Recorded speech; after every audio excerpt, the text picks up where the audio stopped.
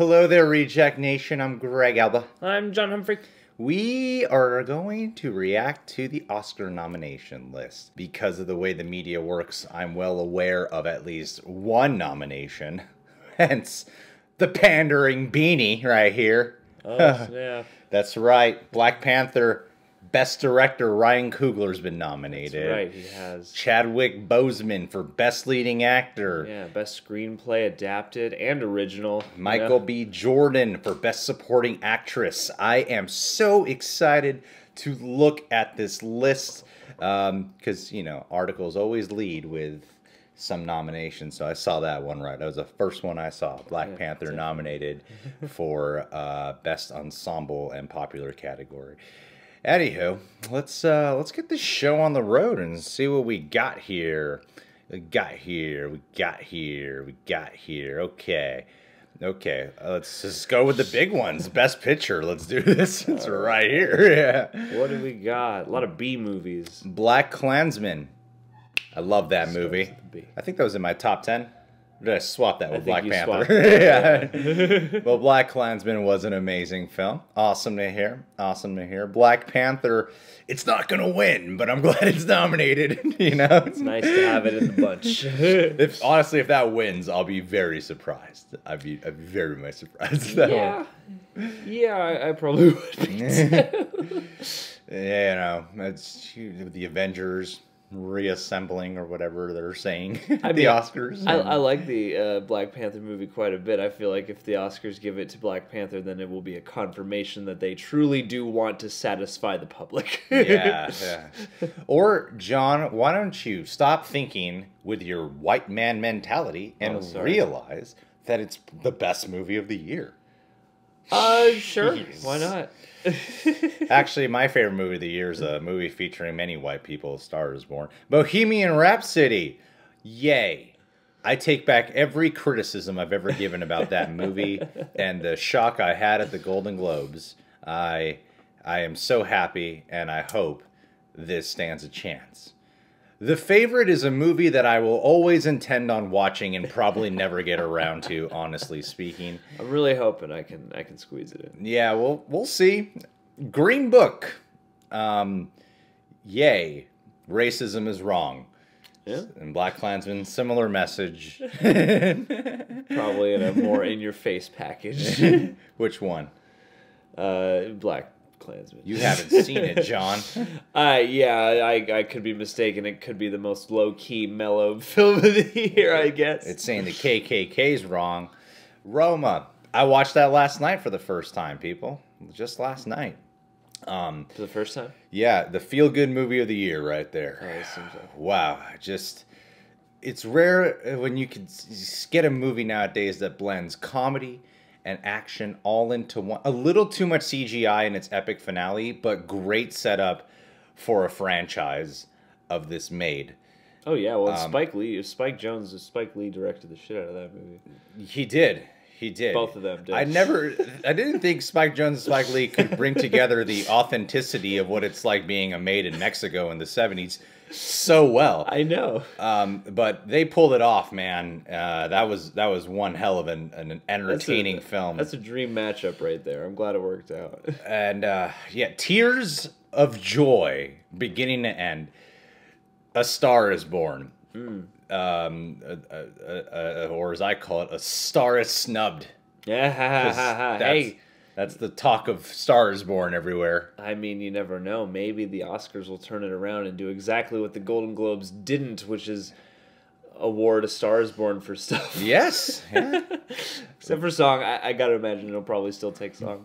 I actually intended on watching Vice last night, but it's not out yet on Amazon or streaming or anything like that. Uh-oh. So instead I went with Roma. But I can from just if you watch I didn't see a trailer for Roma, but I did see a trailer for Vice. And after watching the trailer for Vice, I can certainly tell you Roma is probably twice as energetic as anything Vice has to offer. Yeah, Adam McKay is usually a pretty low-key director, Pretty low-key. Best director. Of directors. Alfonso Cuarón directed Roma. Oh, that's who directed Roma. I'm sorry, it wasn't A Pair of Spikes. My bad. I should know that. I watched the the comedy last you night. watch- Yeah, Roma. You know what they should give awards for is best credits. Then maybe we would all watch and Yeah, catch those names. Well, honestly, Roma has the longest opening credits you will ever see. Oh boy, that's what I'm really looking forward to. You know how much I love credits. The Favorite. Oh, Yorgos Lanthimos. What a name. Black Klansman. Spike love Lee. You know, I didn't really like the way he directed Black Klansman, that's for sure. Adam McKay, Vice. That makes sense. What the hell is Cold War? Pavel Pavlikowski. Have you heard of Cold War? I've heard of Cold War. I don't know much of anything about it, but I remember the the week most- it came out and it was on the Really? Rotten Tomatoes coming this week. I haven't heard of this. Yeah. Wow. No. It's cool that they This is, this is the only sincere part of the video. Yeah, Like, what the fuck is this movie? I'm always kind of happy when they put in somebody you wouldn't expect, I guess. And you know what that tells me is that must be a pretty solidly directed movie, because the rest of these have something else to write on besides just the movie. Not to take away from them, but you know, it's like Vice hasn't gotten the most unanimous praise, even though Adam McKay is directed and he's probably got a pretty distinct style. So I feel like Cold War probably earned its way into this category pretty hard. Sure, That's my perhaps. guess. I'm always fascinated by movies that have major consideration for like this is this is one of the top considerations for what could potentially win Best Picture. I feel like A Star Is Born is one of the talks, and Bradley Cooper's not on this list for Best Director. Yeah. And that is my favorite directed movie of the year. And I forgot to mention at the top of this video, that was the other article I saw the headline for. Bradley Cooper snubbed. You know, for it could be for the acting award though. You never know. I knew it would be for director. I actually don't know who the best actor or actress nominations are. Well, I don't know any of that. Here we go. Best actress. Yelitsa Aparicio. Roma. Like I said, man, it's good that an action leading role is finally getting its due. The Wife was the other movie I was looking for last night. I really want to watch that. I feel like at this point it's a tight, you know, based off the amount of love that Roma is getting, I wouldn't be surprised if Yelitsa actually won the award. She's sincerely, she's amazing in that movie. She really is. Yeah, I've heard that. That is like feel sorry for me, the movie. I really did feel like, man, and it's just such it's so like subtly authentic from beginning to end. Olivia Colman, The Favorite. Lady Gaga for A Star Is Born. Hey, I mean, props to Olivia Colman though, because she has been holding it down in so many like character parts that you've seen in so many British flicks and shows over time, that like I'm glad to see her getting a lot of recognition for this particular role. And she's actually one of the main reasons I want to see that movie, because she's really great across drama, comedy, whatever. So I'm thrilled for her. All right, John. Well, Yeah. you got the Coleman fan base down there. Yeah, man. Lady Gaga. Yeah. Yeah, I love her music. Melissa McCarthy for Can You Ever Forgive Me? You know, with this performance and the Happy Time Murders in the same year, she's killing it right now. Dude, they should just nominate her for both of those movies in this one category. I really feel like, you know, Lady Gaga is probably the one that the audiences are like, win! But I feel like it's probably going to be a pretty tight race between Glenn and Yelitsa. Yeah, I mean, especially after the Golden Globes and everybody being surprised. Yeah. Best actor, look out! Christian Bale for Vice. Yeah. Bradley Cooper for A Star Is Born. Unsnubbed. Unsnubbed. It's redeemed. That's cool. You know, they were in A Place Beyond the Pines together and shared a lot of screen time in that movie. And now they're going toe-to-toe with one another. And Christian Bale is definitely going to win that one. Willem Dafoe at Eternity's Gate. I have not seen a single clip or trailer for that movie. I just hear great things. Yeah, Willem Dafoe, man. Rami Malek. Oh, that's the audience one right there. That's the one everyone wants to win right there. I feel like Christian Bale could edge this category out at the Oscars, maybe, but, you know, it's hard to argue Rami Malek. I feel like Christian Bale will win. I kind of get that sense, yeah. I really do. I mean, to me, it's like, okay, it's a Tyrese and Rami Malek and Christian Bale, but come on, it's like I really feel like Christian Bale will be the one who wins. Yeah, Vigo. Vigo, I'm actually really glad his performance is getting a lot of recognition because it's so different than anything I've seen Vigo Mortensen do. He's very charming. I mean, he definitely left it. Even as much as I don't love that movie as much as the Golden Globes did, I thought he left a huge impression on me from that film. Well, he's so funny in that movie. Oh yeah, he's so charming. And he slips effortlessly into that role, and after seeing him play so many other more broad things, to see him play a guy who almost just feels real. And under the hands of a different director, it would have been an over-the-top performance. But I feel like him and Farrelly really knew the tone. Yeah, which is funny considering, so much of Peter Farrelly's other work is broad comedy. Yeah. Best Supporting Actress, Amy Adams for Vice. Hell yeah. Marina Tavira Roma. Oh, she is good. Regina King. I feel like Regina King probably has the best shot here. I really do. Yeah, I mean, the problem is you got two favorites in this category. Will probably cancel each other out with Emma Stone and Rachel Weisz. And yeah, I don't know. I feel like Regina King probably stands a solid chance. I mean, like everybody loves Amy Adams, but I haven't heard like specifics about her in this movie. And I feel like the lead in Roma will probably be the one who. All right. Well, Best Supporting Actor right here, we got Mahershala Ali. Mahershala Ali, who is oh, thank God Adam Driver's getting recognition for that. It sucks for the Washington actor. Isaiah Washington. Okay, so as I was putting inserts in this video, I realized that for the star of Black Klansman, we said the name Isaiah Washington. And actually, we're gonna just keep it that way. We're gonna nominate the white guy for Black Klansman. That's right. Well, I've heard he's quite good. Well, I will admit though, like as great as I thought Isaiah Washington was in Black Klansman, the guy who got like the most emotional range to demonstrate in Black Klansman was Adam Driver. So that does make sense. Sam Elliott for A Star Is Born. Woo! They redeemed that snub at the Golden Globes. That's what we all really were hoping for, is that Sam Elliott would get recognized for his work in that movie. Richard E. Grant, Can You Ever Forgive Me? If you win that Oscar. No idea what that is. Sam Rockwell for Vice. I've heard he is really good in that movie. Let's move on. Best Original Screenplay. The Favorite. The Favorite, Oscars love their political dramas. Favorite. Yeah, that's what that is. It's a period piece. But I've also heard it's like wild, and it's about them all kind of behaving poorly, and it's not the political drama you would expect it to be. Yeah, I mean, like it is, but it also isn't. Yeah, we'll see, John.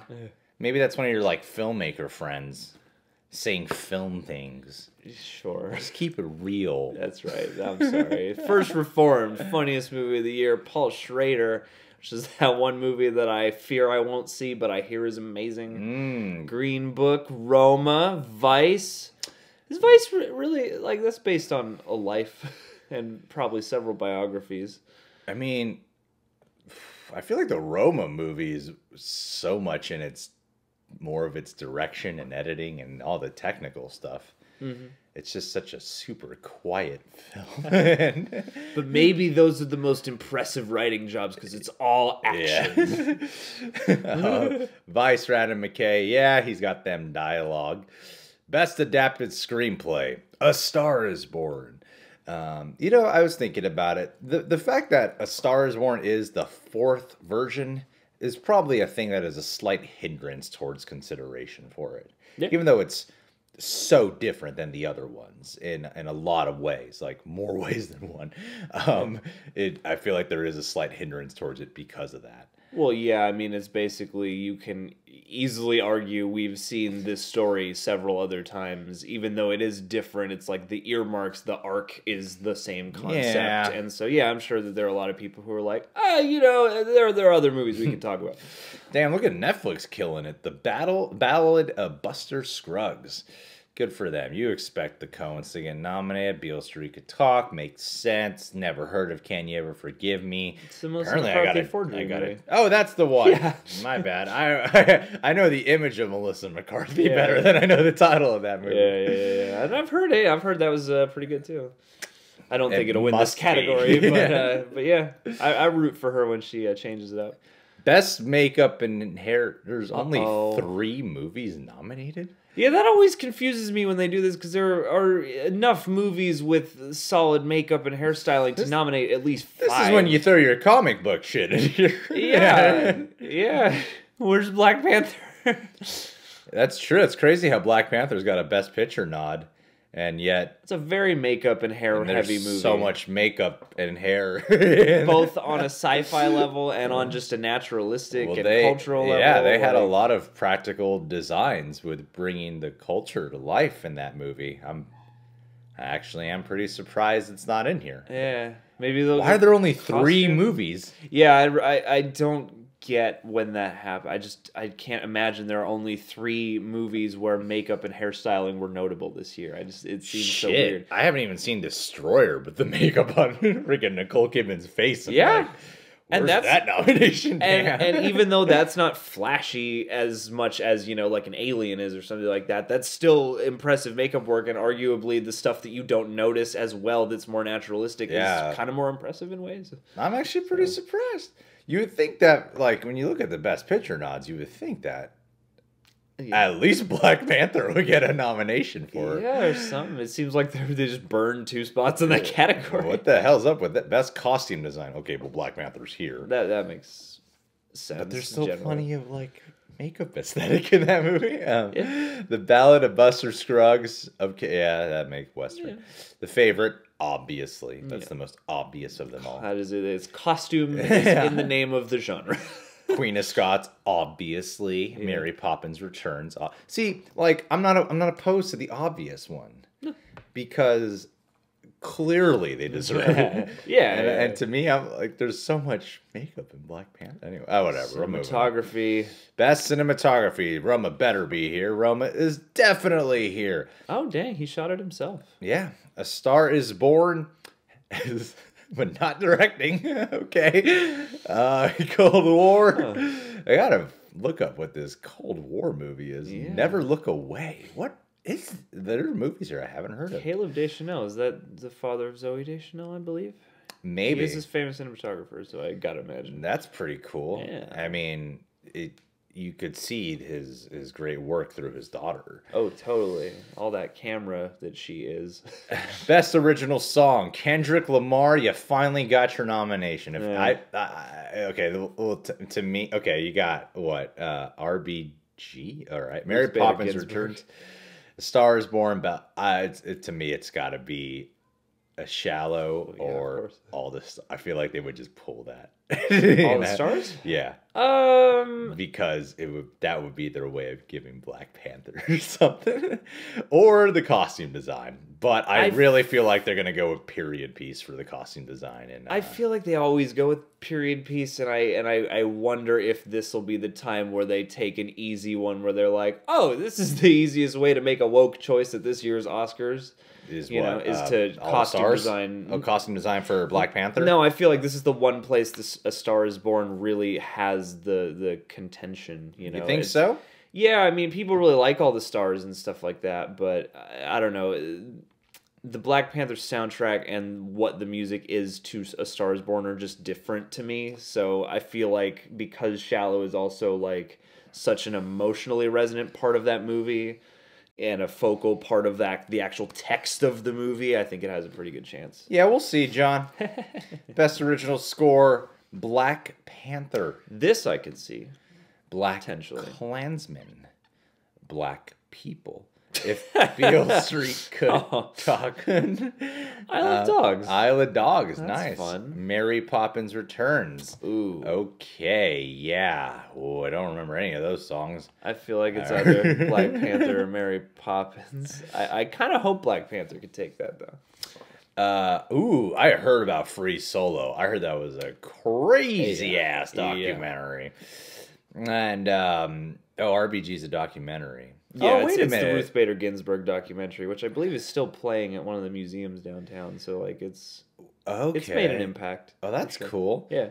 That movie on the basis of sex is a fictionalized version. Surprise! Won't You Be My Neighbor and Three Identical Strangers is on here because without a doubt, those were the two I heard the most about Yeah. all year. Those Yeah. two, yeah. I am very surprised as well. I'm surprised at least Won't You Be My Neighbor isn't on here. But then again, I haven't seen these other 4 documentaries. True that. Maybe the Oscars. Or 5 documentaries, yeah.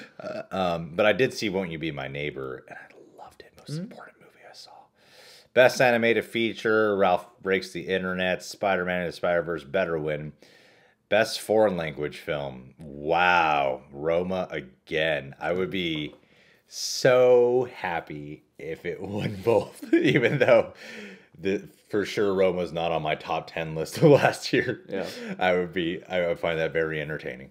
Yeah, if it just That would be- not only is it the best film of the year, but it's also the best. just the foreign film best of the year. movie of the year in total. No better film on earth in 2018. And then yeah. Netflix goes bankrupt. Best sound mixing. Hey, look, there's a First Man nomination. Rightfully so. Actually, I honestly might choose that, or I mean, I haven't seen Roma yet, but First Man I think has some really impressive technical elements, especially in the sound. Oh, definitely. Black Panther, best sound editing. I feel like a Quiet Place will win this category. You think so? Just because of how much the dynamic between sound and not sound played into that movie, and how much it physically touched everybody who saw that movie. Like, everybody who talked about A Quiet Place was like, I've never heard a theater so quiet. And then the use of sound too, though, because the thing is, like, as much as there isn't sound, there's also a lot of strategic sound in that movie. So I feel like it is the most kind of interesting Sonic movie without being in your face with music and all sorts of stuff. I'll meet you halfway. I feel like A Quiet Place should win. I don't feel like it will win. Okay, what do you think will? Clearly Bohemian Rhapsody. When they kept playing the tracks of Queen. Oh, Come yeah, on. yeah, that's right. When they put on the karaoke. They didn't play all of the song. They had to edit it at times. That's true. They did have to cut them down to make them fit the right Yes. time of the film, which, you know, takes a lot of finessing to do. No, I think it would be a toss-up between First Man or Roma, honestly. I think that's funny that, like, First Man is such a distinct movie in a lot of ways, and it's only been recognized so far for sound, which is just not the first thing I would have thought of when I thought of First Man. Production design? Okay. Oh, ooh, okay. First Man, Mary Poppins, Roma, Black Panther. Okay, well, I a guess Black Panther should win. I feel like That's I feel like it should win, yeah. Black Panther, yeah, probably. I mean, you know, Mary Poppins for traditionalism, but yeah, I would go with Black Panther. Best visual effects. All right. Here we go. This is my category right here. Crack. Which one has the most effects? Avengers Infinity War, Christopher Robin, First Man, Ready Player One, Solo. Oh, God. I would be so tickled if Christopher Robin beat all these other movies. Like, you know what was most impressive, though? The way that Winnie the Pooh came to life. Stole that balloon in the train station. I would be happier if, I guess, I wouldn't give it to Ready Player One. I mean, I feel like Infinity War arguably should get it. Arguably. I guess Infinity War is the most kind of high caliber visual effects movie on this list that also doesn't... I feel like Ready Player One relies on the CG, and so does Solo a lot more than it has, like, a story or some kind of gripping drama underneath it to really make it worthwhile. Whereas Avengers Infinity War has some very prominent CGI that's both impressive and also very much kind of serves the movie beyond just, oh, cool, like a lot of pop culture stuff. Yeah, we need true. CG for this. Best film editing. Okay. I'm gonna give it to you know, honestly, as much as I'm not a fan of this movie, I would give it to Bohemian Rhapsody. And there's some nifty editing choices in there. Not because I think it's the best edited movie. Oh. But because of the crazy shooting experience that movie had with switching directors and having to have this all flow and make sense. I'm sure That's actually a good I'm sure call. replacement director and editor were like, let's make this fucking work. Yeah. What do we do? What do we do? Most definitely. Yeah, I imagine they're probably in that disposition. That's a good call. I I feel like maybe, but I feel like personally, Vice would probably win that one. just judging by the Big Short and how kinetic Yeah. and distinct that movie's editing style was, I would bet. The best animated short, easily One Small Step. Best live action short, easily Fauve. Fauve. I've loved that Fauve. Love Fauve. Best documentary short, easily period. End of sentence. The documentary about Avengers Endgame. That's not what that is. It's the pre-making of. What are you talking about? It's gonna be the best. Everyone's seen it. All right, guys. Well, there you have it. The best picture will definitely be going to Roma this year. Hey, man, you never know. They could surprise you. They could. I don't know. Roma is like such an Oscar movie, and I've heard this. every caliber that you can imagine. Honestly, Okay.